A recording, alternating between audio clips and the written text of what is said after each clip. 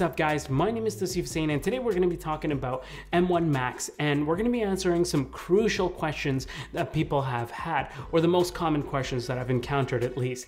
Number one, we're going to be looking at which one of these Macs should you get. Number two, we're going to be looking at if there is any point in getting one right now, because we all know Pro models are just around the corner. Apple did say in 2 years they're going to roll out the M1 chips to the entire product line. So I'm sure they're going to do something slightly different, like an M1X or M1 sorry, wait, that would just be M2, never mind. And number three, if you have an Intel Mac already, does it make any sense for you to upgrade right now? Or should you sell that thing ASAP? We're gonna look at all of that and more in this video. Let's go. So I've had the pleasure of using all three of these Macs over the last week or so. I've been using them extensively for all sorts of productive and leisure applications, such as video editing, photo editing, and even some gaming. In fact, I've been editing Sony a7S III footage in H.265, 4K, 24, 60, and 120 frames per second in high quality mode in Final Cut Pro, as well as doing all of this while connected to a 5K ultra wide monitor. And all of this on, wait for it, the MacBook Air, like the base MacBook Air. Now, I recently dropped a video on comparing the base MacBook Air, the one I'm talking about, to my tricked out, maxed out almost 16-inch MacBook Pro with the Intel chip. And I do this entire comparison and I talk about my thoughts on it. So I'm gonna link that video somewhere up here, so check that out. Okay, so we know that this new generation of Macs are killer. Like, Apple has basically like harvested alien technology and injected it into their already familiar Macs. But which one should you get?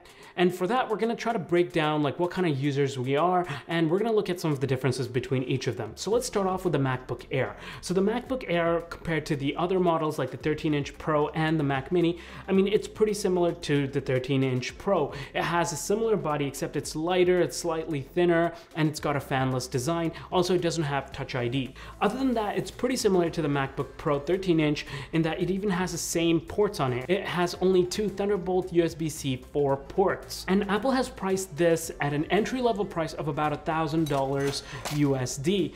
The MacBook Pro 13-inch, on the other hand, is slightly heavier, it's slightly thicker, albeit it's still a very portable, small package in and of itself, but it also comes with the touch bar up top, and it also has a fan, which is supposed to help with somewhat sustained performance over time. And lastly, we have the Mac Mini, which is probably the most different of the bunch because it doesn't come with a screen. It comes in a desktop body, which is small, neat, and kind of cute, might I add. It also has much better I/O offerings, which includes a gigabit Ethernet port, HDMI port, two USB 4/Thunderbolt ports, and two USB-A ports, as well as a, hold on, headphone jack. Did I read that correctly? Yeah, what is this, like 2013? And last but not least, it also houses a fan to help with cooling and sustained performance, all for a measly $700 USD.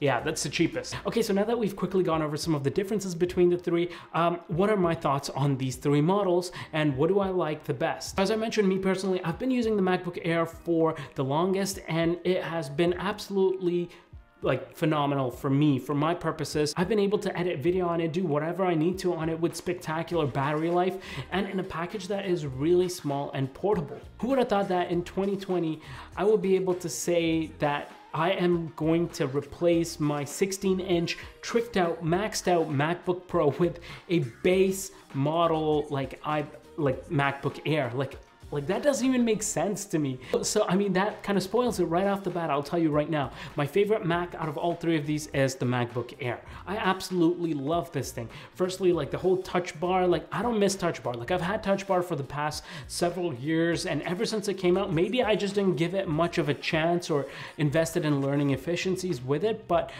to be honest, I actually prefer the hard buttons so much more. Like just able to like slam down on like the volume key rather than, you know, having to find where it is and then like drag it while I'm on like a call or doing some editing or something like that. I much rather just prefer to just tap that button. It's also sleeker and lighter, and it's just a joy to kind of just carry around and use on the go. It kind of feels similar to my iPad Pro 12.9 inch. I mean, it's almost the same weight with like when I pair my iPad Pro with the Magic Keyboard. So I kind of get all of that, but also have the ability to use Pro software and Final Cut and all of that stuff in a small and neat package. So I actually really enjoy using the Air. And next up is the MacBook Pro 13 inch. And I'll be honest, I think this is kind of like a middle ground technically between the Mini and the Air. It's supposed to provide you a lot of power in a nice, small, convenient package, but I can't help but think that this is for somebody who has like really demanding usage of their computer, and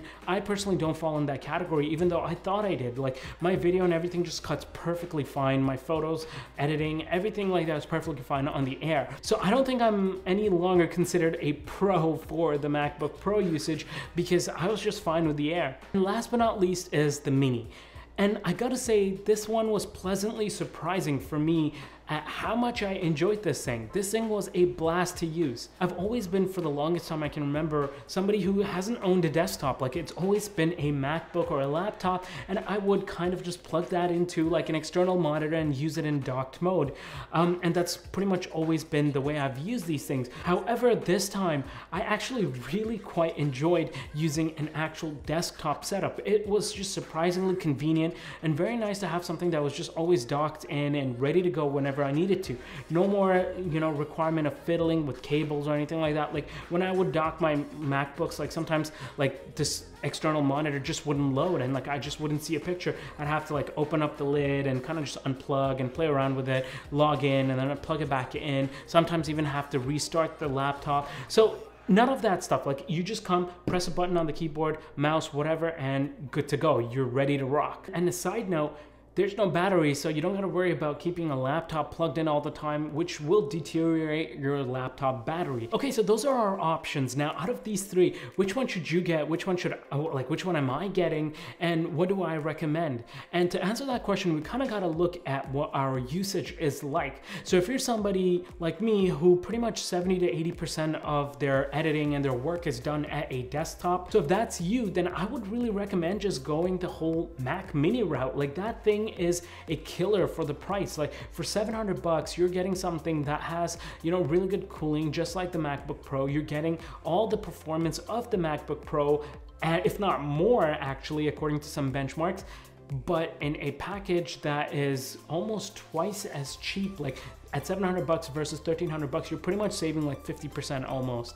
And this deal just becomes so much better if you already own a monitor, in which case the Mac Mini is the way to go. Now, on the other hand, if you are somebody that needs that mobility and somebody that may be editing on the go sometimes, then I gotta say the Air has been absolutely perfect for me. I am somebody who kind of just moves around the house quite a bit because I have a family of 3 kids, and anytime my wife needs help or something like that, like, I can't always be editing at the desk, which is why for me the Air has been perfect, because I've been able to carry it around. It's nice and light, it's nice and portable, and I can just use it in the living room, kitchen, family, wherever I need to do some work. So it's been really good for me, which is why recommending the MacBook Pro is a little bit tough for me. It's a tough sell for me. You have the same, upgrade options, or like the internal options, compared to the MacBook Air. So if you did want a little more performance, you could still spec out a MacBook Air a little more and save money at the same time. And the fact that it comes in the exact same chassis, same body, same everything as the previous gen MacBook Pros, and that too with 2 IOs, like, it doesn't even have more ports or anything like that, which someone could argue is more justifiable to get the Pro over the Air. Same amount of ports, same everything. So it's pretty much just the fan and the touch bar that comes to my mind. And the touch bar is something that I personally don't really care about as much. And the fan, as I mentioned, hasn't been an issue for me, which is why me personally, I'm going to be recommending the MacBook Air over the Pro 13 for most use cases. And that brings me to the last question that I wanted to answer today, and that is, should you sell your Intel Macs? Now, this might be a hot take, or you may not agree with me, and I'd love to hear your thoughts in the comment section down below, why you do or you don't agree with me. But this new M1 chip is just so groundbreaking that I really think that the Intel Macs are just gonna get further and further and further compounded in terms of depreciation. Like, you're gonna get a lot less money for your MacBook Pros that are Intel based, or even your like iMacs or whatnot. You're gonna get a lot less money as time goes on, and more people realize that the M1 chip is just exactly what they need and more. And right now, there may not be a lot of people that want to be early adopters for the whole M1 platform. So if you're willing to take that risk and you think that, you know what, I'm okay with this, I'm gonna take that risk, I'm gonna be an early adopter for the M1 chip, then get rid of your Intel Macs, because that thing is going to be a dinosaur in about a year's time. Macs generally have a much better resale value. So what my thinking process is, even if you were to get rid of the Intel Macs right now, you're probably gonna get more money for your Mac before it depreciates a lot. And then let's say there's some Pro models that come out with the M1 chip just a year down the road. You're still gonna be able to flip your M1 series Macs for a much better price point, because that's the future. That's what people are gonna want. Nobody's gonna want, like, at least I believe, your Intel Macs like a year or 2 years down the road. But if you were to sell a base model Mac Mini or a base model MacBook Air, very possible that somebody's going to want to pick that up about a year down the road, just to save a little bit of money, and you're going to be able to flip that with the awesome resale value that Macs generally have in third-party markets. So at least that's my opinion on it. I'd love to hear your thoughts on the matter, and let me know in the comment section down below what you guys think about these M1 Macs, and if you guys are going to be picking one up. Are you guys early adopters, or do you want to just wait and see and kind of just play out the whole scenario and see what people's thoughts are?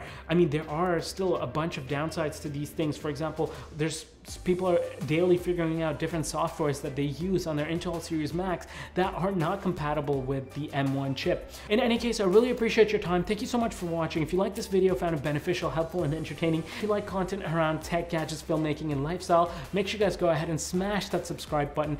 Really appreciate your time. I'll see you guys in the next one. Peace.